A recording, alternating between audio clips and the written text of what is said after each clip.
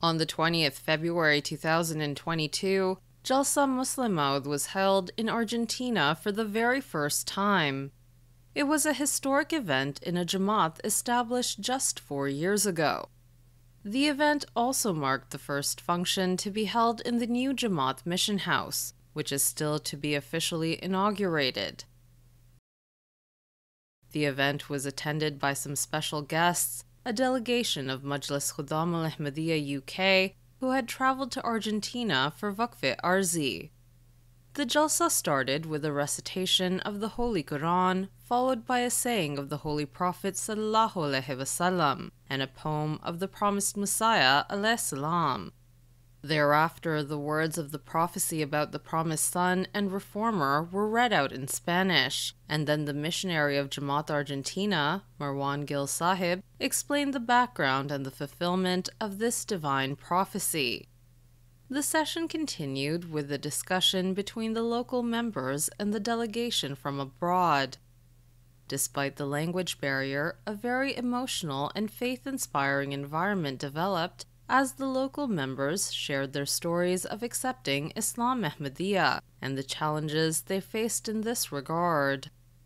It was Hazrat Musleh Maud Radhiyallahu anhu who established the Jamaat's auxiliary organizations, including Majlis Khuddam al-Ahmadiyya, and it was also during his 52-year Khilafat that the Jamaat launched numerous Tabligh campaigns around the world. The mission in Argentina is a direct branch of Tehreek-e-Jadid, which was initiated in 1934 by Hazrat Musleh Maud Radhiyallahu anhu to propagate the message of Islam Ahmadiyya around the globe. The celebration of Musleh Maud Day concluded with congregational prayers. After the event, MTA News caught up with some members of the Khuddam delegation to get their feedback. I think it was a very humbling experience, and it kept reminding me of what Hazur said to us. So when we had a mulaqat meeting with Hazur, Hazur said to us after dua that a beautiful couplet of from the poem of the promised Messiah ﷺ, and basically it means is our job is to, our duty or responsibility is to convey the message to the people, and those who are pious, those who are righteous in their nature, they will answer that call, and they will come to you, and they are the ones who will accept. Very inspired, emotionally charged, recharged.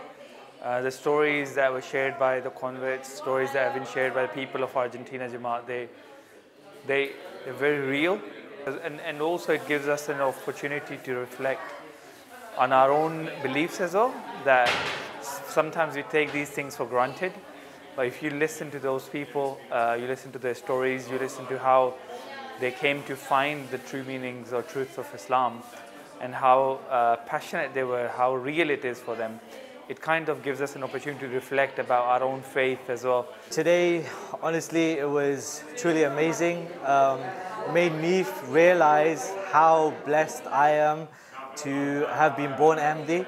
I heard these stories from these wonderful people about how, God brought them to Ahmadiyyat, and it makes my heart swell, and I feel so good, and I feel so true about believing in Ahmadiyyat.